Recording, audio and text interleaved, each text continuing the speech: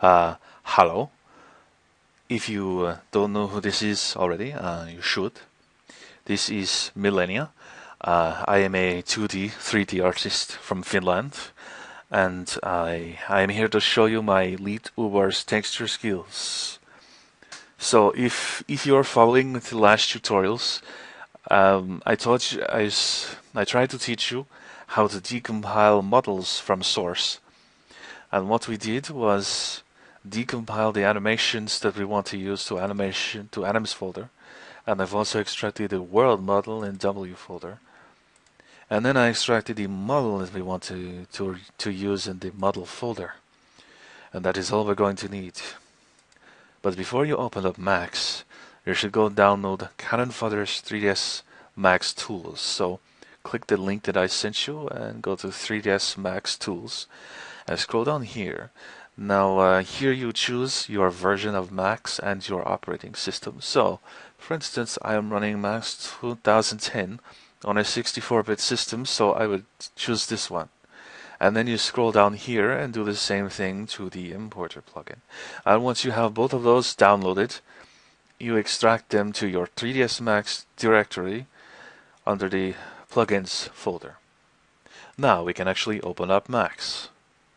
So when you're in 3ds Max, Hey, what the hell do you think you're doing? um Are you trying to take over one of my tutorials? no, wait, just calm down, man. No, wait. God,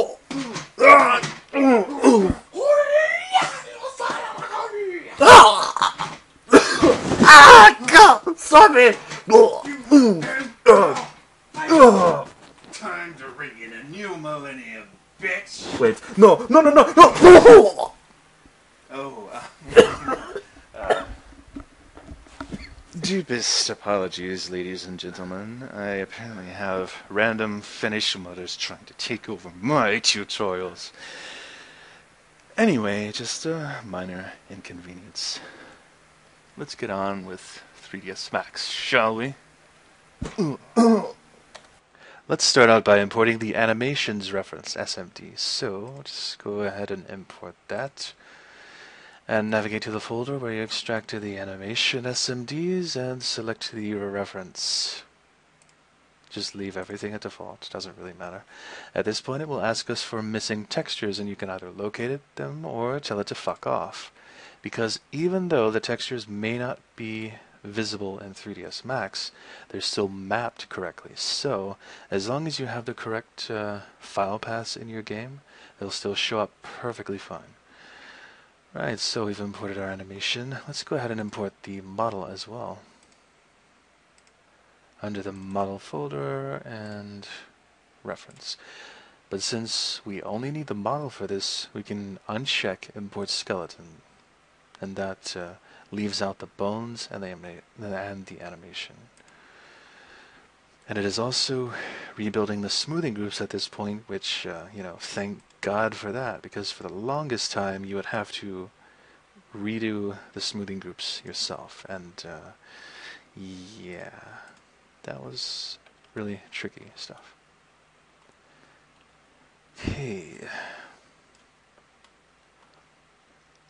So the basic idea behind model swapping is we want one of these guns to be placed exactly over this old deagle here, so that we can still use the old arms and animations. And obviously we don't need two guns here, and we also don't need the old arms.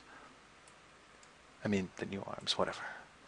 So, to get rid of that, we go to Modify Editable Mesh element, and you can Control-click to select elements like that. You can also Control and drag around, and just hit Delete then. Alrighty then. And at this point, we just need to position the new model over the old one. And the easiest way to do that is to use all of these 4 viewports here. This one is purely top-down. Oops. Gotta be sure to go into Create mode first. So this one is purely top-down. This one is front.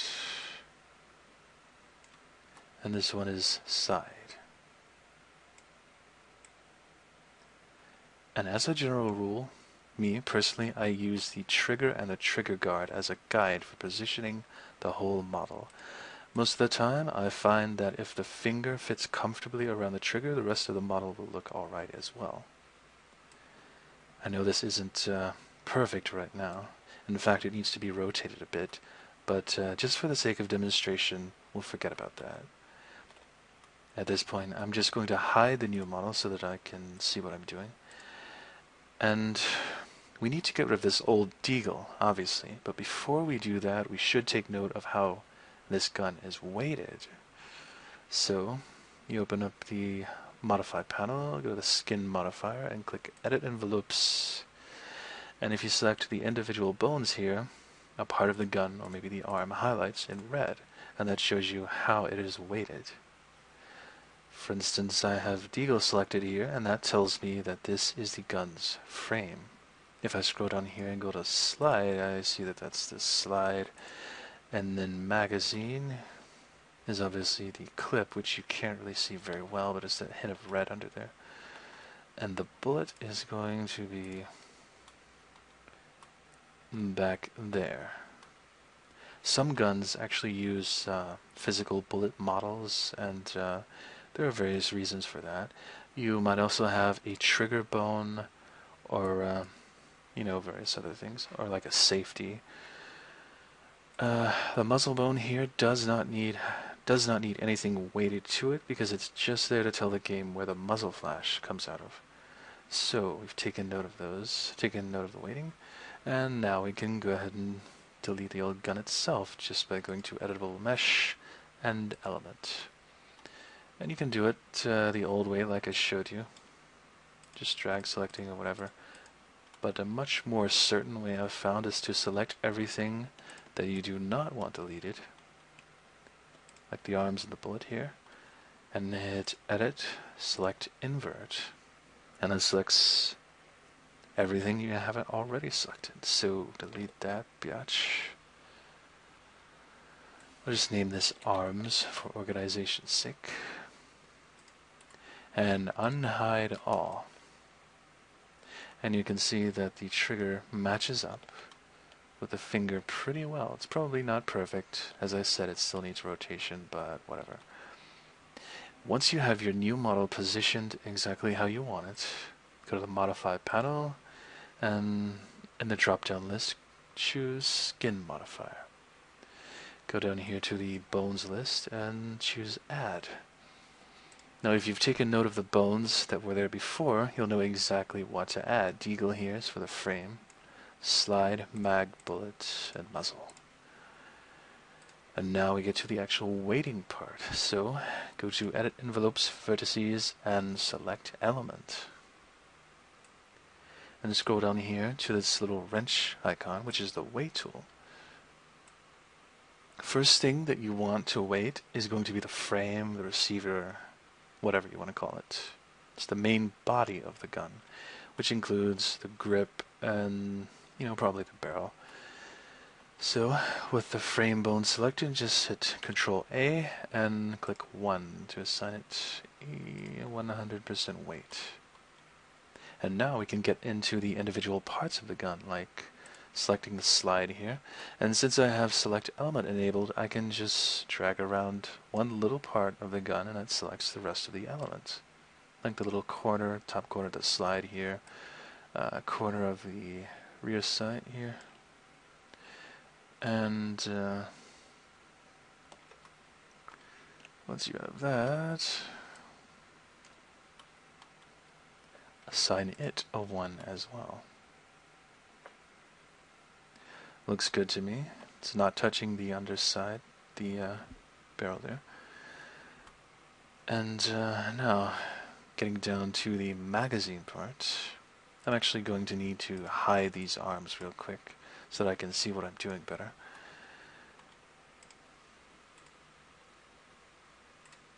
Alright, and sometimes the magazine protrudes from the grip like this and it's really easy to select.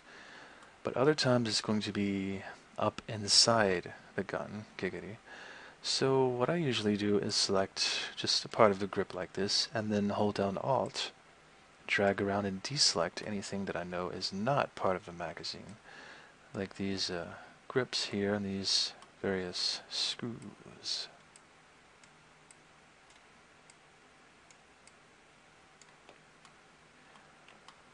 And if I assign a 1 to it, you can see that it has been weighted. A lot of the times there's actually going to be a bullet stuck in the top of the magazine.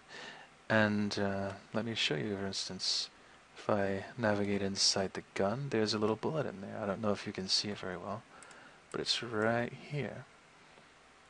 And of course I've selected a whole bunch of other crap that does not need to be part of the magazine, so I just deselect things methodically. That looks good to me. Alright, and if you want a better perspective of what you're doing inside the gun, you can hit Alt-X to go transparent. And just switch from one bone to another if it goes, totally white like that again. I don't know why it does that, but yeah. If you zoom into the gun, you can see that both the magazine and the bullet are weighted together, so that's exactly what we want. So, gonna hit Alt-X again, turn it back to normal. Bullet is already weighted on the arms mesh, so we don't need to worry about that. Muzzle, as I said, doesn't need to be weighted at all. Now I'm going to unhide everything so that everything's back to normal, and just go ahead and save my work as a random name to make sure that I don't lose it. At this point, all you really have to do is hit File, Export, and export it as an SMD. I highly recommend that you, geez, never noticed before, but there are 2 different types of SMDs. Just go with source SMD.